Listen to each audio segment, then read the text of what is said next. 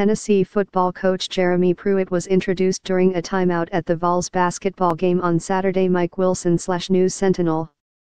Tennessee Athletic Director Philip Fulmer, left, introduces new football coach Jeremy Pruitt at a press conference December 7. Photo, Calvin Matthews / News Sentinel. David Blackburn was my favorite for the Tennessee Athletic Director's job after the Vols parted company with AD Dave Hart.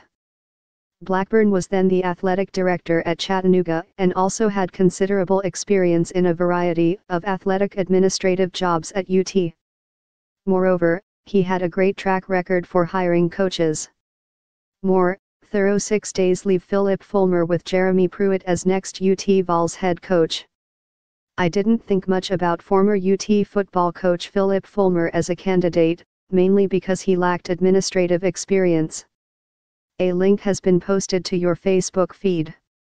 My preference didn't matter when UT swooped into Manhattan, Kansas and brought back John Currie as its athletic director.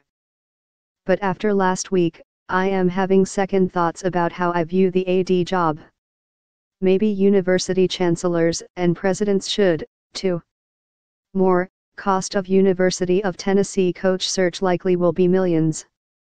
I don't know how newly hired Jeremy Pruitt will fare as Tennessee's head coach.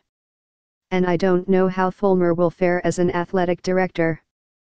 However, I appreciate the way Fulmer hired a coach.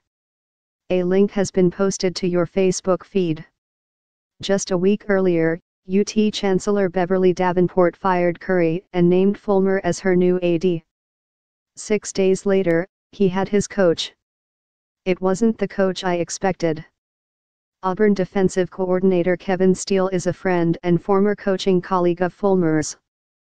But Steele didn't get the job.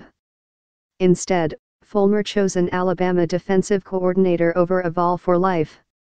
More, 2 formulas for buyout in Pruitt's deal. Remember, Fulmer is old school when it comes to Tennessee football. And UT's old school rival is Alabama.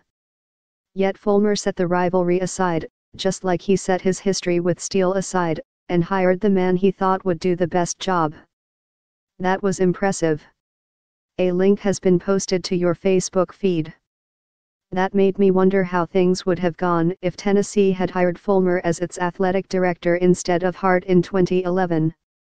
One thing for sure, he wouldn't have scrapped the Lady Vols name for all sports except women's basketball. He knew the history, he appreciated the brand too much. Imagine how much pain that would have spared the Tennessee fan base. Currie later reinstated Lady Vols for all sports. He wasn't as successful in a bewildering coaching search that ended with his firing, rather than a hiring.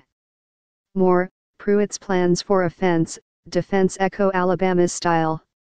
Fulmer's coaching search was as simple as one coach hiring another coach. Although it's no longer fashionable to have a former football coach as your athletic director, Wisconsin's Barry Alvarez is a rare exception. And the Badgers are doing okay in football.